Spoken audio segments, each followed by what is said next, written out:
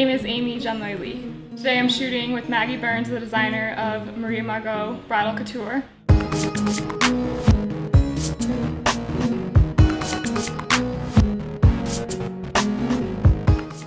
My name is Justice Kwesi Kwarteng. I'm the founder and creative director of Colorado Fashion Week.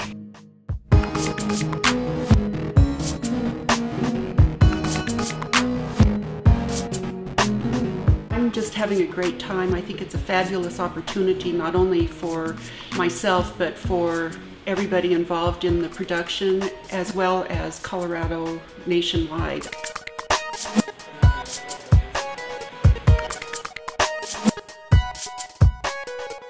I think that we're also at a sort of a tipping point for fashion in Colorado, because we have so many wonderful designers and so many beautiful models. We've got the production talent, we've got just an incredible talent pool here, so our time has come. I'm really excited about it. I feel honored because we're just starting out with the Fashion Week, so it's going to be first time for the Fashion Week to be held in Denver. I am the founder and creator of BeautyBodyStyle.com. It's an image consultancy that's based here in Denver.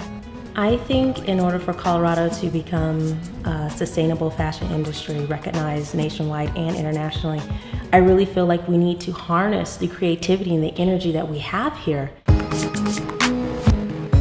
Because right now there's a lot of buzz around Colorado regarding fashion and its designers. We've had a couple of people on Project Runway, and a lot of great people have come out of Colorado and worked overseas and whatnot.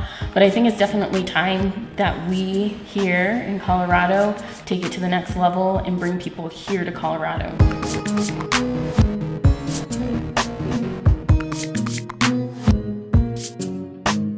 I have often heard that there is no fashion in Colorado. I think that is not a fair assessment. There is amazing talent here.